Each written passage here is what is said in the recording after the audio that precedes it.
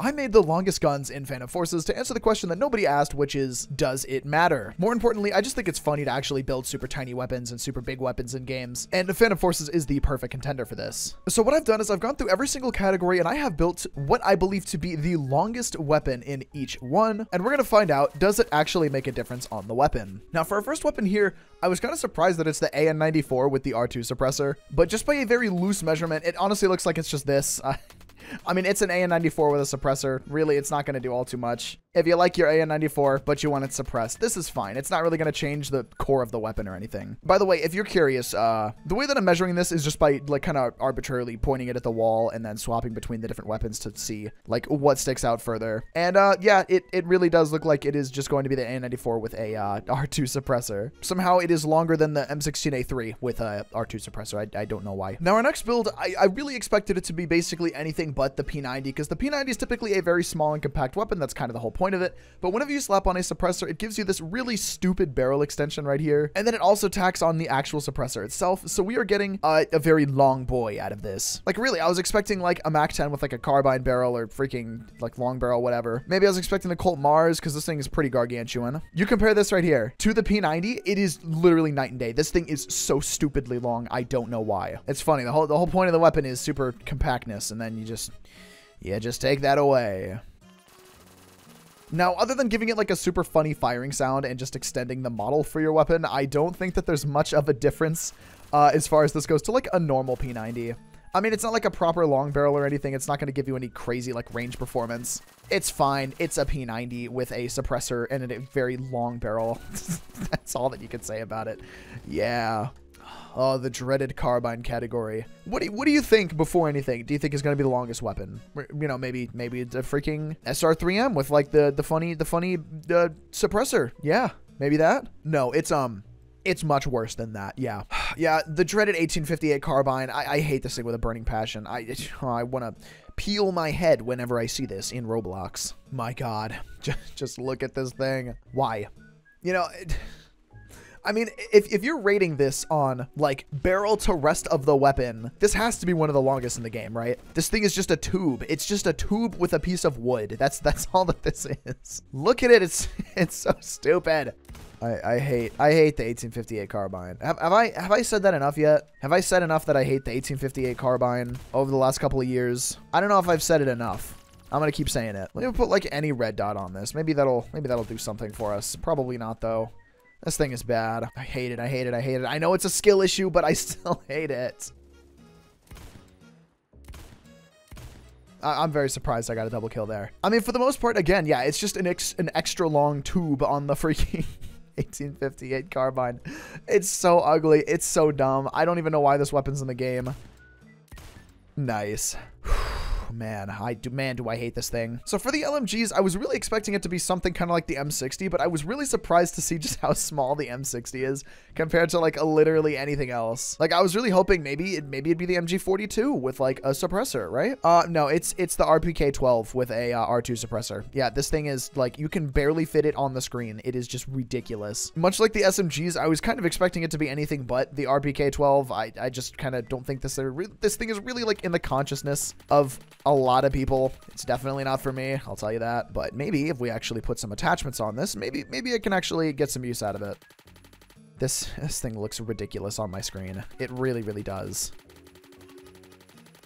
Did I really just get 2 headshots and a body shot and do 50 damage? That cannot be right. I must have hit somebody else. You know, I used up pretty much all my ammo, didn't get a single kill. That sounds about right. Ah, come on. I got that triple kill pre-fire at least, though. I mean, other than presumably making my weapon stick out a mile before my character even does, I don't think this is really going to do much of anything else other than just be a suppressor on the RPK-12. I think common sense kind of dictates that. I am not having much luck with this weapon. They could probably see me an hour before I even enter that room anyway. For the shotguns, I was expecting the Stevens DB with like an extended barrel or something like that, but there's no extended barrel for this. I don't know why I thought there was. I'd maybe throw on a muffler. Maybe this is the longest, right? Maybe a KS-23M with like funny harpoon conversion and stuff. Maybe. No. No. It's It's the Spaz 12 with the PBS4 suppressor, making it literally barely even appear on your screen. Literally, if this was any further, it would be poking through the camera right now. I do like suppressors on shotguns. Typically in Phantom Forces, the shotguns are relatively loud.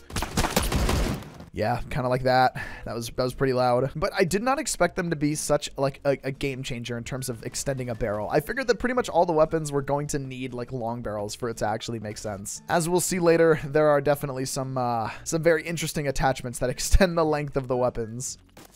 But really, it's fine. It's just a Spaz 12. But yeah, this literally sticks off the side of your screen. It is gargantuan. And I even put the full stock on for extra effect. Now, next we technically have two because I don't quite know how long these are. This one literally like pokes the camera. Like this upsets my eyes to have a point this close to my camera. Now, the way that you can throw a bayonet on the Mosin, if you don't already know, is by either using the Loudner or the Halbeck device, which the Halbeck device is most definitely not going on my Mosin. So we get this, which sticks out nearly to the end of your screen. Now, it does make your weapon obscenely loud, of course, but I think it's great. I think it's fine. I'm a big Mosin guy, so I guess in my opinion, the louder the better. I did just talk about how shotguns are way too loud, but this is different. Okay, I still can't look at that. Look at how far to the side of my screen that goes. We're definitely getting into like annoyingly long territory at this point. But of course, if we really want, we can get longer than this Mosin right here.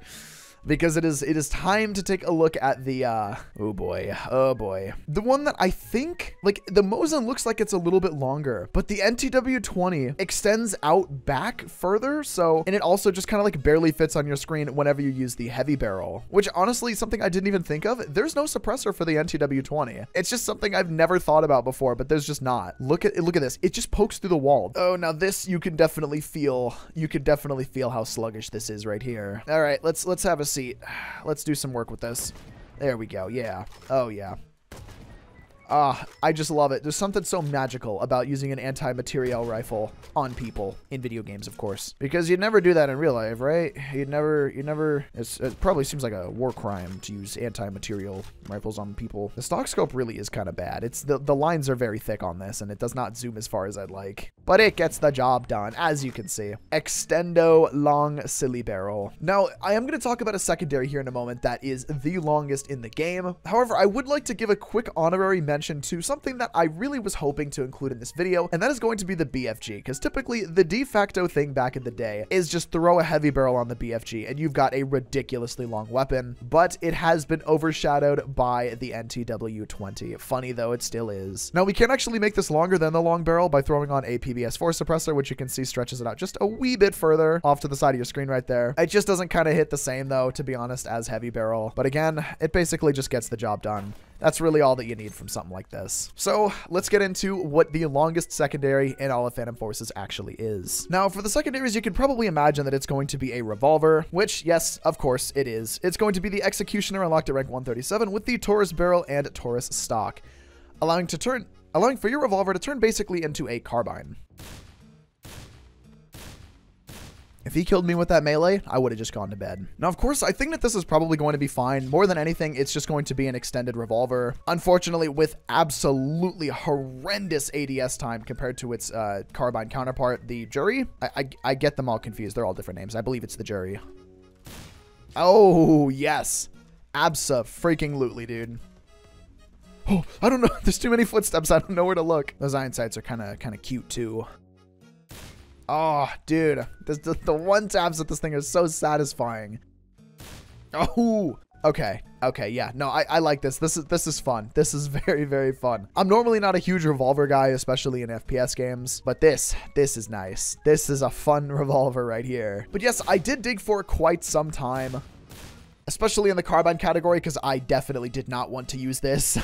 Absolutely not. But I couldn't really find stuff longer than this for each weapon category. But of course, there is one more category that technically is a weapon that we can go over. And that is, of course, going to be the melee category, which sadly, even though I'm happy I just got my first ever customizable karambit, we are going to have to go to something very nightmarish. Now, you might think it's something like the Noob Slayer. You might think it's something like the Ice Morn, right? Maybe even the World Buster. This thing is gargantuan. But unless I am otherwise mistaken, I do believe the longest melee and potentially weapon in the entire game is going to be the Zweihander. Yeah, the Zweihander. I love to use this weapon. It's so cool. All right, I've been officially banned from Germany for that very bad accent. Now, this does straight up just stick out from the side of your screen. This is just off your screen. Yeah, and you are extremely slow with this because this is gonna be awesome, actually. Come here, little man. Let me chop you up.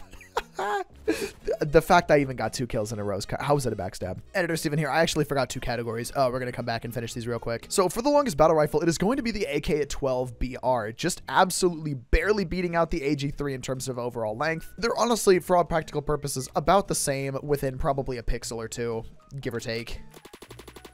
But yes, once again, it is basically just going to be the base weapon with an R2 suppressor.